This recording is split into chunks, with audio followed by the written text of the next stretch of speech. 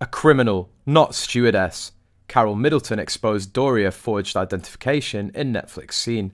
In Moody's 2013 book, Kate, a Biography, the author explained Carole's BA training proved very useful for a time in the spotlight when Kate married Prince William in 2011. After brushing up on her French, Carole Middleton bagged a job as ground staff for British Airways. She met Michael Middleton when he was also working as ground crew before going on to become a flight dispatcher, while Carole later became a cabin crew member. This raises a big problem about Meghan's mother Doria, a person whose resume is not clear. She claims the job as a flight attendant, but unlike Carole Middleton, she has no documents to prove it, or any information about it. What exactly is being hidden here? The short answer to the question must be, the question remains open.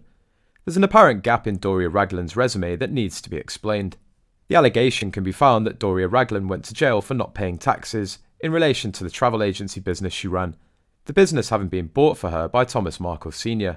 It's claimed this explains her absence in Meghan Markle's life from junior through to graduation from senior high school.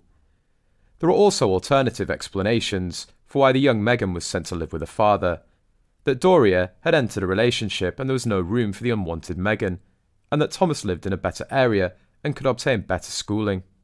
The latter explanations sound more realistic, so why do the jail rumours still persist? One possible reason is the lack of evidence of Doria Ragland working as a flight attendant as claimed. Which airline and on what routes? Do any workmates or regular clients remember her? There's a complete dearth of any such evidence. Especially photographs, back in the 80s, working as a stewardess was a high-status job.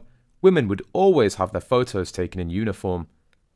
But apparently none exist of Doria Ragland in her uniform at the time. Many people have heard that he hit the lottery jackpot, winning an incredible amount of $700,000. With some sources, the amount varies, but it's still huge. But this money did not bring Thomas happiness, because in fact he didn't win it honestly. Thomas, on the advice of his beloved wife, used connections. It was during this difficult period of her life that Doria decided to divorce her husband. She left and without waiting for a divorce filed for alimony, claiming maintenance not only for her daughter, but also for herself.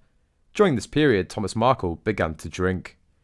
Since, as we've already written, the travel company was officially owned by Thomas, Doria decided to create problems for him by not paying taxes. In America, tax evasion is a very serious crime, and you can go to jail for it. And since he already had a suspended criminal record, Doria expected to put her ex-husband behind bars for a long time. However, from witnesses, the tax service learned that it's she who's solely engaged in the affairs of the firm, which according to documents belonged to Thomas Markle. The case was referred to the criminal police department and then to court.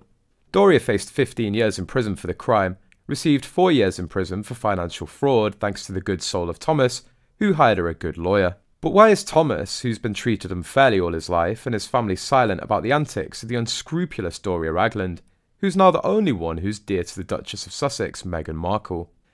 Defenders of Miss Ragland come to her defence and point out that Doria is now a board-certified social worker, subject to stringent background checks and all of that.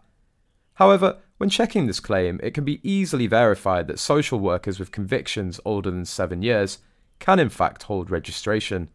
California Criminal Convictions and Social Worker Discipline is written.